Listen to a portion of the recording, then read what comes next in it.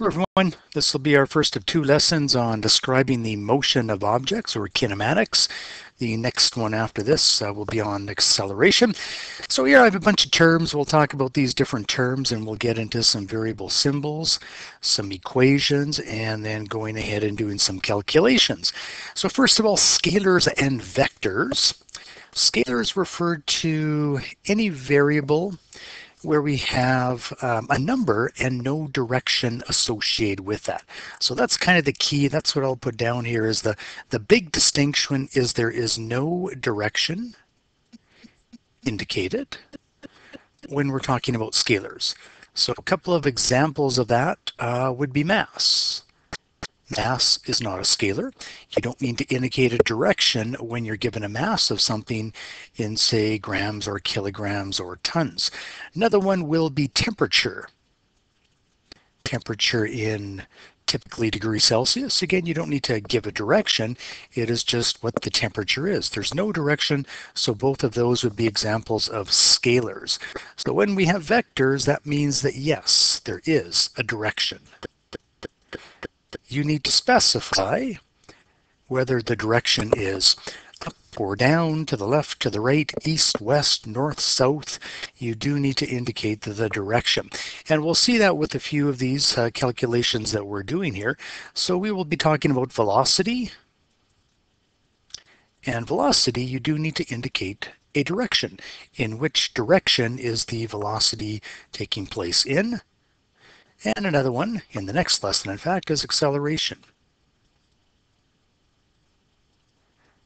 Acceleration also has a direction. So in your textbook, they do talk about position. So the position, and we'll take a look at a map in a minute here, but with position, we're really referring to a specific location. In your textbook, they use the symbol D for position, and this one does have a, well, typically a direction relative to a reference point, and because of that, it is a vector. Whenever something is a vector, what we do is we put this little arrow up above, and that does indicate that there is a direction associated with it. If you go to some other sources, they don't necessarily always use the D. Sometimes they just use an X for position, and they might indicate an initial position, X1, and other positions, X2, X3, and so on. Or for us, just to be consistent with the textbook, I might just use D1, D2, and so on for specific positions. Distance, we're talking about, well, different positions and how far it is between those two positions following a specific pathway. And we'll see that the symbol that we do use for distance is change in D. This one here is not a vector. Doesn't have to be a direction that is associated with it. That is different than displacement. Displacement is also delta D, only there is the arrow over top of the D, and that means that there is a direction that is associated with this. So for distance, we might take, again, two different positions. So it might be equal to D2 minus D1. Those, once again, they will be vectors because position is vector. This one here as well, it would be similar, D2 minus D1, and also vectors for that.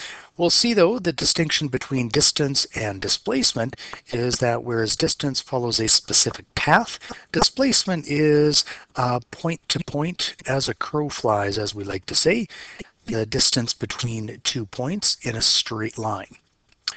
Speed and velocity also, both kind of refer to the rate, how quickly something has taken place. And in this case, it is the movement of an object. So the symbol that we do use for speed in this case is going to be a V, a lowercase v. And the symbol for velocity, which is a vector, is the same symbol V. with an arrow up above.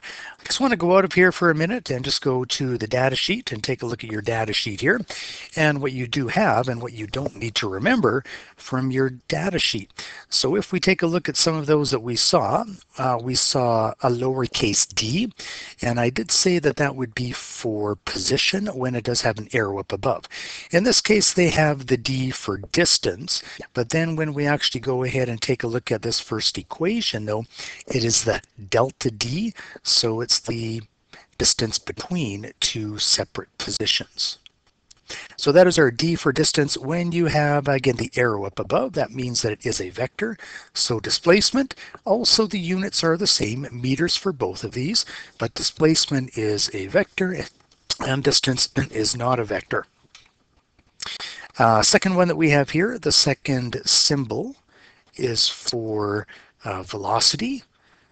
Same lowercase v as with speed, only now it has an arrow up above because it is a vector. Same units for both speed and velocity, which are in meters per second. And the other one that's going to be important for us in this lesson is time, lowercase t for time, typically measured in seconds. And I'll just kind of point this out as well, is the standard units that we do use are meters and seconds. So if you are given units other than meters or seconds, so for example kilometers or hours or minutes, then you may need to convert into meters and seconds. And over to the left here we do have this conversion table that you should also be comfortable using, so you can convert from kilometers to meters and from hours to seconds. The two formula or equations that we have that we're going to talk about today are the two at the top here, which are for speed and velocity. So the only difference between them is that with velocity, we are talking about a direction associated with it. And because of that, we're not just using the change in distance, we're using displacement, which is the delta d with the arrow above the d in that equation. So let's go back to this lesson here and let's go ahead and take a look at a map of Alberta. And I'm just going to use this map here to kind of point out what these different variable symbols and names are representing. So we're going to go on a little bit of a road trip here. We're going to start in Calgary, and Calgary is going to be our starting position. So kind of be consistent with the textbook, I'm just going to call Calgary our D1. That's our reference point that everything else is going to be relative to. So D1, it's going to be our initial position and it is going to be a vector. So we're going to travel from Calgary heading in a westerly direction through Canmore, Banff, Castle Junction, and to Lake Louise. So it doesn't have Lake Louise labeled on the map here, but this is Lake Louise right at this junction where when you continue further north in a northwesterly direction, that is on the Icefields Parkway, that's what we're going to do. If you continue on further along this route here through Field and Golden, then you're heading into British Columbia. So this one right here, this is Lake Louise.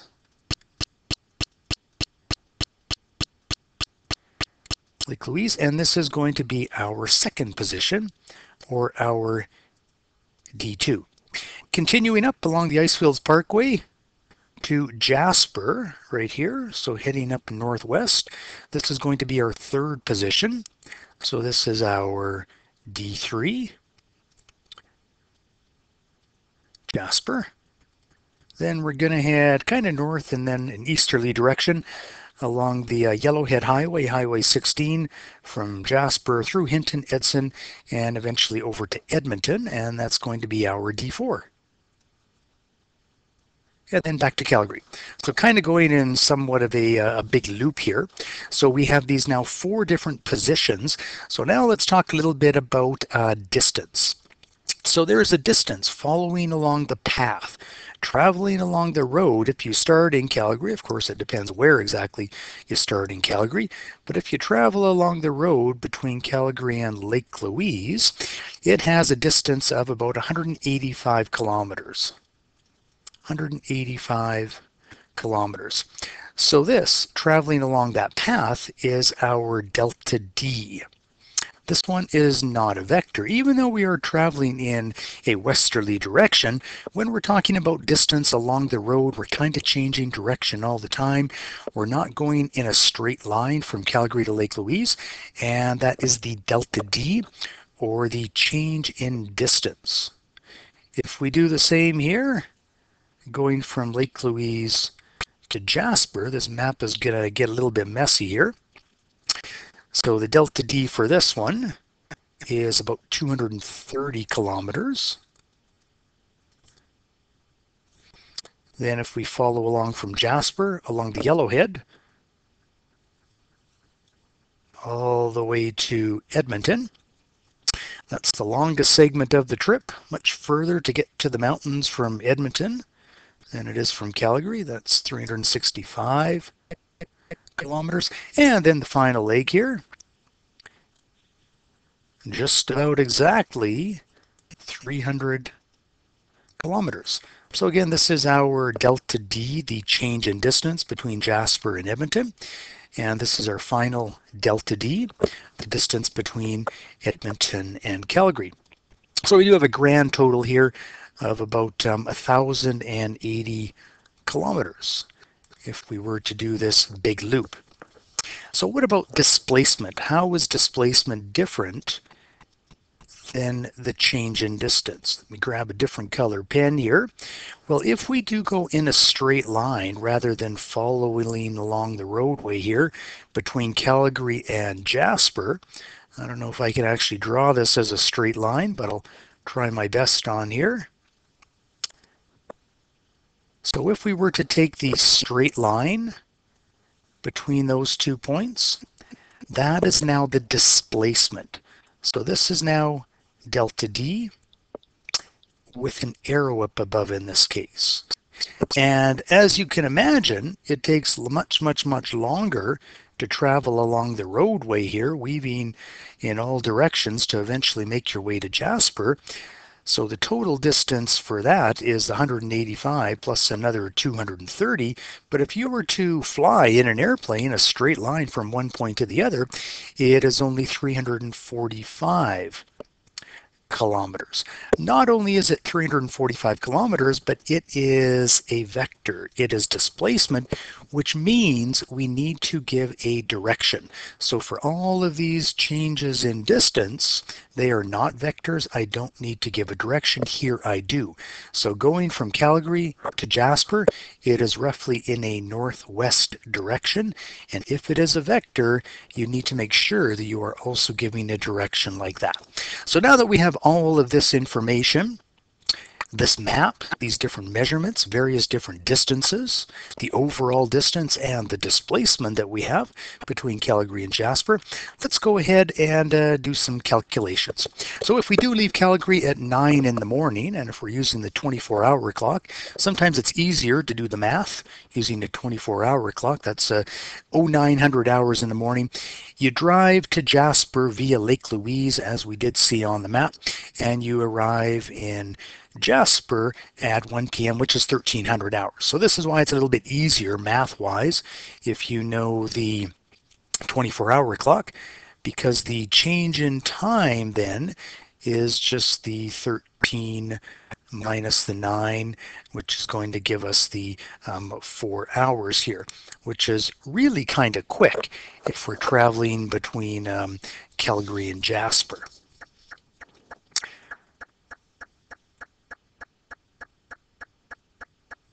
That's actually probably too quick. I better change this a little bit here on the fly. I better change this to 2 p.m. because we can't be moving that fast. Change this to 1400. So now we're going to make it 5 hours. Just so we have it a little bit more reasonable in terms of the actual time that it would take if you were to drive straight through. So what we're interested in is calculating the average speed. So let me just go out of here briefly for a minute, go back to the data sheet and show you in your data sheet what we're looking for, and it's the first equation here. So average speed between Calgary and Jasper, if we are driving straight through, is the change in distance divided by the change in time. There are no arrows here. There are no vectors that we're talking about here. It is just the change in distance divided by the change in time.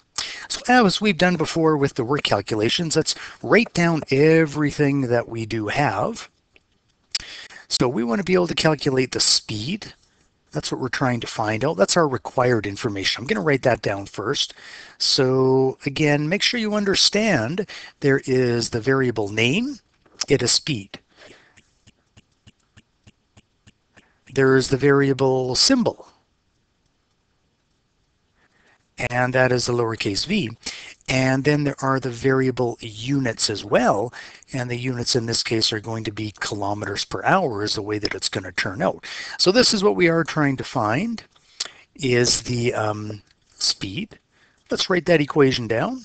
Speed is equal to the change in distance divided by the change in time.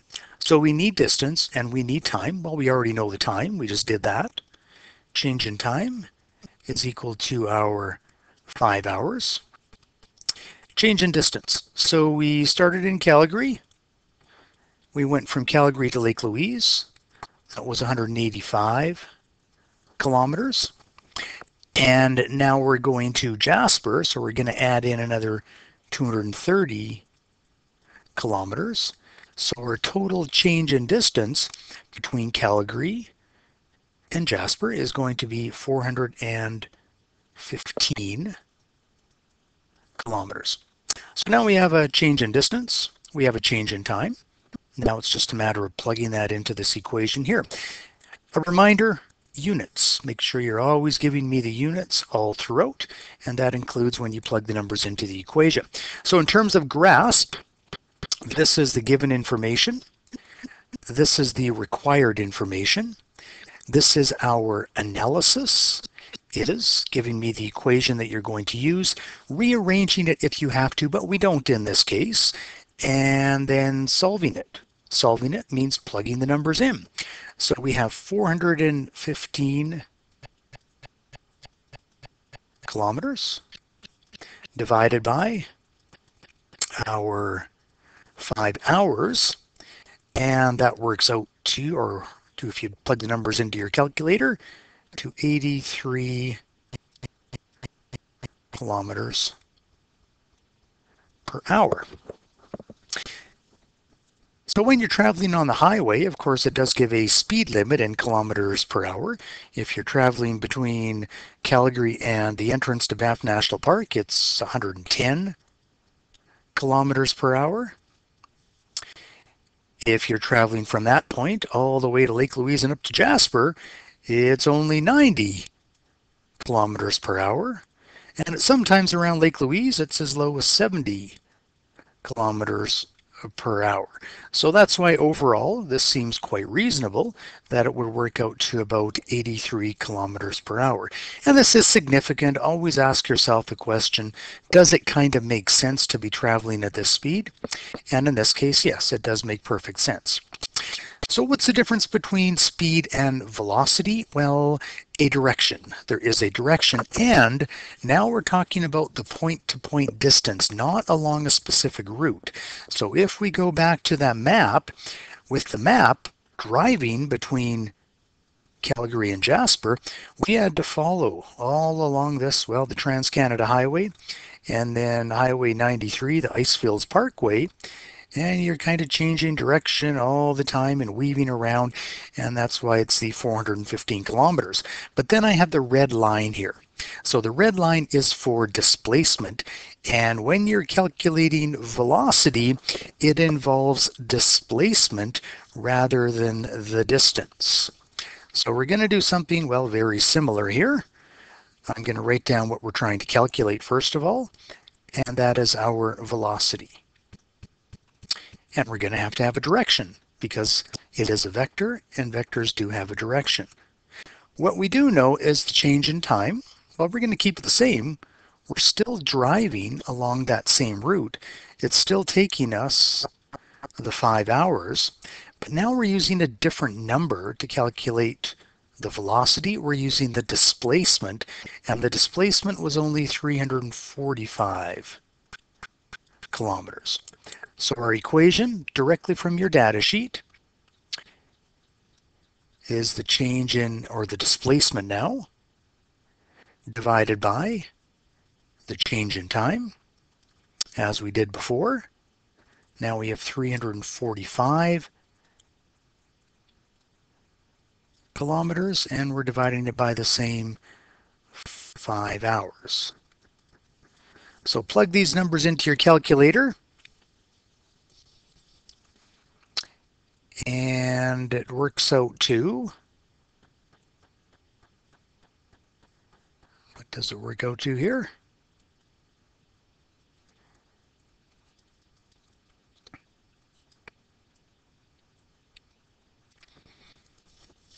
.69 kilometers per hour.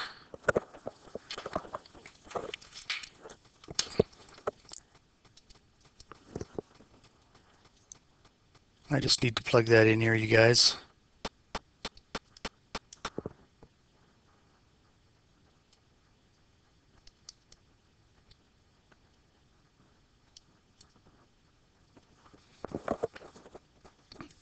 So 69 kilometers per hour for that one there. And again, because that one is a velocity, we now need a direction associated with it as well.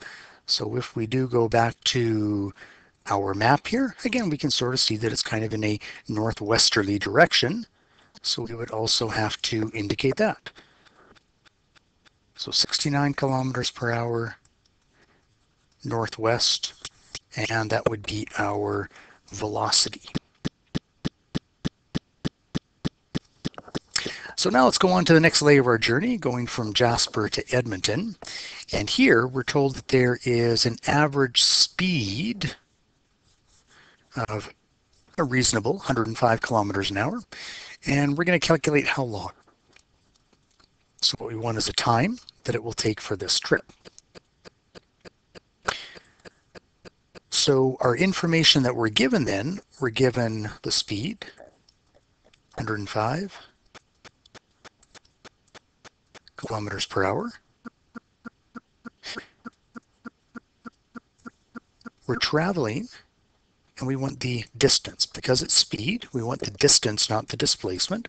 So if we go back again and take a look at that number that I had on the map, going from Jasper to Edmonton, it was 365 kilometers, this number right here, 365.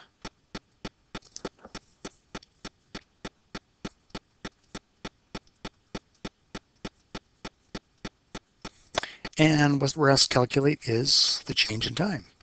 How long does that actually take? So our equation is the same as the first one that we used here for speed. Speed is equal to the change in distance divided by the change in time. But we need to rearrange this equation because we want to solve, in this case, for not the speed, we already have that. What we want in our case is the change in time. So we want to get change in time on its own on the other side of the arrow. So I've showed you some different strategies for how to rearrange these. I'm just going to put the speed over 1. So if I do have change in time in the denominator on the right-hand side, if I want to move it to the left-hand side, it goes to the top. If it's in the denominator, it goes to the numerator. It's going to go up here. Speed, it is in the numerator on the left-hand side. If I move it to the right-hand side of the equal sign, it goes in the denominator. So really all I'm going to do is I'm going to flip around my time and my speed. So this is my rearranged equation that we do have here. The change in time, which is what we're asked to calculate, is going to be the change in distance divided by the speed. So that is the 365 kilometers. Is that what we had? 365 kilometers divided by our speed, 105 kilometers per hour. kilometers cancel out, and we are going to be left with hours. So I need to go ahead and plug this into my calculator myself.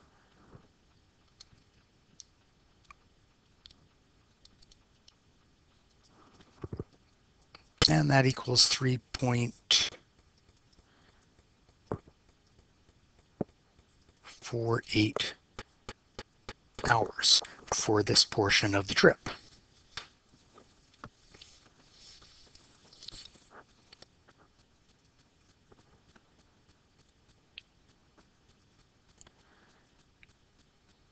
All right, I just wanted to go back and take a look at the numbers that I had here.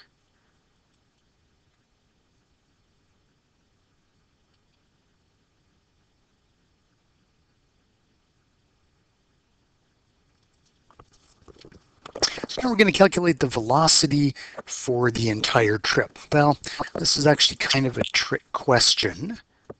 So velocity, of course, is the displacement divided by the change in time. But if we started in Calgary and we end up back in Calgary, our displacement is actually 0. 0 divided by, well, it might be 10 hours that it takes, but we haven't traveled any in terms of the displacement. So our displacement is 0 in that particular case. If we calculate the velocity from Calgary to Vancouver, the shortest distance by road is about 1,180 kilometers. Displacement is about 700 kilometers, and the trip will take about 13 hours on average. So here you are asked to calculate velocity. So going from Calgary to Lake Louise to Jasper to Edmonton and back to Calgary, your velocity is 0. As strange as that seems. That's not your speed, but that is your velocity. If you go from Calgary to Vancouver, you do end up in a different place, so there will be, in fact, a number for the velocity. So let's do this one more time. Velocity is equal to your displacement. Now this is where you need to be careful. Which number are you going to pick here?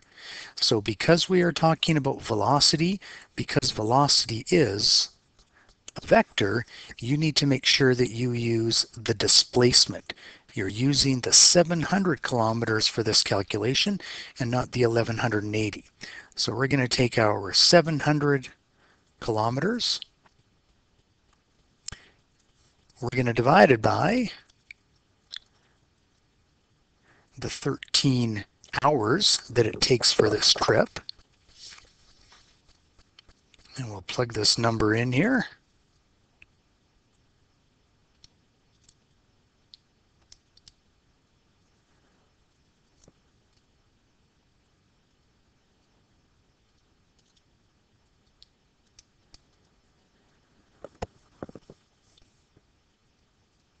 And that seems like kind of a low number of about 53 kilometers an hour. I'll put it in as 53.85 kilometers an hour.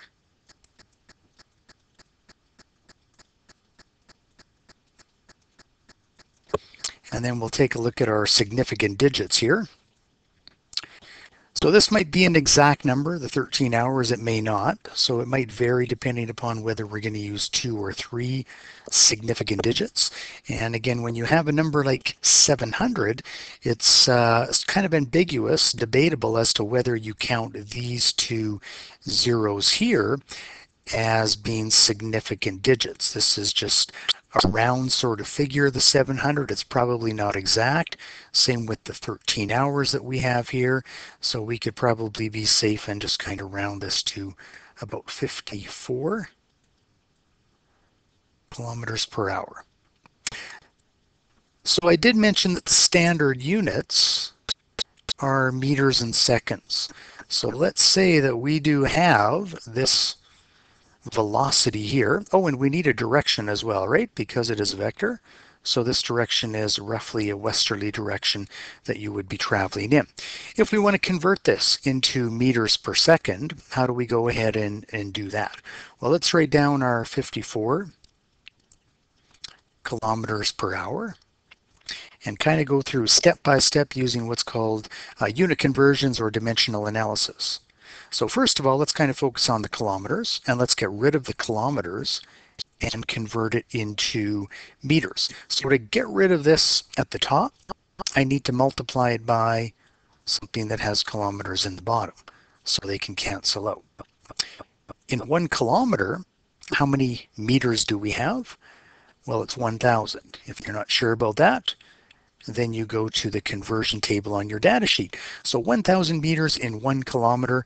The kilometers cancel out because they're in the numerator and the denominator, and now I've converted the kilometers into meters, and now I would have meters per hour. So now I need to work on the hours.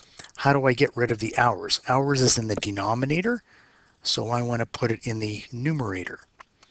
So in 1 hour, how many minutes do we have? 60 minutes in 1 hour. Hours cancel out because they're in the denominator and the numerator. And now we will have a number that is in meters per minute. But I want to go right to seconds. So I want to cancel out minutes. So I'm going to put minutes up above. In 1 minute, we have 60 seconds. So through this chain here, you're going to take 54 and you're going to times that 54 by 1,000. And then you're going to divide it by 60. And then you're going to divide it by 60 again. Or if you can remember this, this is kind of useful. There are 3,600 seconds per 1 single hour.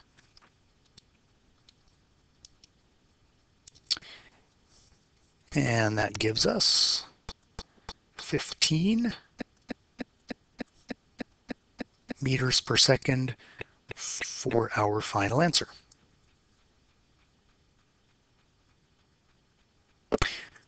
We'll finally just take a look at a couple of graphs here. This first graph here is showing distance, or really it is kind of displacement, it looks like, and time at the bottom. So these graphs here, when we're plotting distance or displacement in time, time always does go on the x-axis. Time is on the x-axis, and it looks like here they don't give the units. They should always give the units, but the time, of course, according to this, is going to be in hours. The distance in this case is going to be in kilometers. So probably a car that we're talking about, the movement of a car, and what it's saying that a car is starting at its initial position. So 0 would be the initial position. It doesn't have to be. It could start anywhere up along here. In this case, it is starting at the origin, and then it's starting to move. And what it's showing is for the next 2 hours, its distance is changing, and after 2 hours, it has traveled 30 kilometers. It took 2 hours from 9 a.m. until 11, and over that 2-hour period, it covered a distance of 30 kilometers. So then it also says with this grade line that this is the speed, the gradient, or the slope. So if you calculate the slope of a distance time graph, that does give you the speed. So how do you calculate the slope? Well, slope is equal to rise over run. Slope equal to rise over run. So our rise in this case is going to be the 30 meters, or sorry, kilometers. And our run from here to here is going to be 2 hours. So if you go 30 divided by 2, then we have 15 kilometers per hour is going to be the speed. How do we calculate that? We took the slope of a distance time graph. What's happening during the next segment here where it's flat? Well, now the distance isn't changing, so the person has actually stopped. There is no movement. So they stop between 11 and 12, they're not moving at all, and then they start to move again. So if we take a look at this green slope, notice that it is steeper, and what that means is that it's going faster. So we could go ahead and do the same thing. We could do the rise over run. We could calculate the slope again, equals rise over run. So notice that the rise here is not all the way from the bottom, it's from this point. So here we're going from 30 to 60, or we would go 60 kilometers minus 30 kilometers. And then we would do the same for the x-axis. So here it is 12:30, 30 minutes is what it looks like, or half an hour. So I'll put this as hours, 0.5 hours. So now we're going 30 kilometers divided by 0.5 hours. So that's going to equal 60 kilometers per hour. So of course that's faster. It's a steeper curve, so it is faster. And then this last little bit of a line here, they're going back to the starting point. So if we were talking about displacement, the actual displacement would end up being 0 once it reaches back at this point here. And the velocity would be 0. But here we're not talking about velocity and displacement. We're talking about distance and speed. So we could go ahead and we could calculate the actual speed for this one here as well as they're returning to the starting point. And the last graph that I have here is a velocity time graph. Again, time always on the x-axis. Here it's in units of seconds and velocity is in meters per second. So what is going on here? So from time 0 over the next 4 seconds, the velocity is getting higher and higher and higher. So think of this as a car that's maybe starting from a red light. The red light turns to green and now it's going faster and faster and faster and faster and faster. And then maybe it reaches the speed limit. So then it continues at a constant speed once it has reached that speed limit. And then it reaches another sign which says you can go faster. So he picks up speed and the car is going faster and faster and faster and faster. So with a velocity time graph, wherever you see a line that's going up like this, then the vehicle is going faster and faster, which is what we call acceleration. Whenever it's going back down, it's slowing down, or deceleration. Whenever you see a flat line, then it's still moving, but it's not going faster or going slower. It's traveling at a constant speed.